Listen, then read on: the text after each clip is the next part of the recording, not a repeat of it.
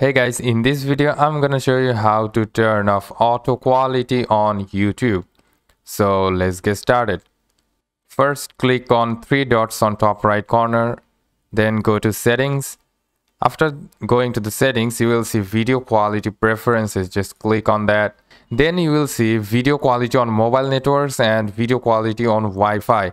It will show auto for the both on YouTube default settings. You just need to change it off. If you are on mobile networks, then you will probably want to save your data. If yes, then click on data saver. For Wi-Fi, there is no limitation in data usage, so you might select higher picture quality. Okay, now click on back and back. Okay, after opening the video, you just need to click on the three dots and you will see as I am in Wi-Fi using the Wi-Fi higher picture quality 480p.